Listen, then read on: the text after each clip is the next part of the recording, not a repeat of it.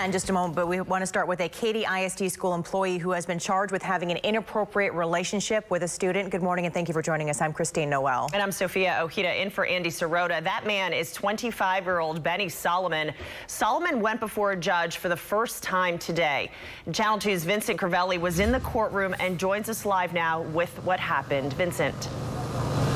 Sophia, Christine, good morning. Benny Solomon was shaken into court today, and for good reason. The charge he's facing carries a maximum sentence of 20 years behind bars.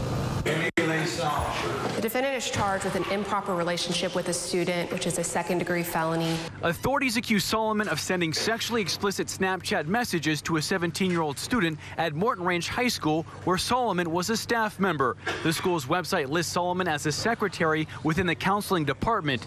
The improper relationship began in February, according to prosecutors. This morning, the judge ordered Solomon have no contact with the victim or go back to the high school. The prosecution says the no contact order is critical. We want the case to play out based on the evidence and based on the law. We don't want the defendant communicating, threatening, or influencing the victim in any way.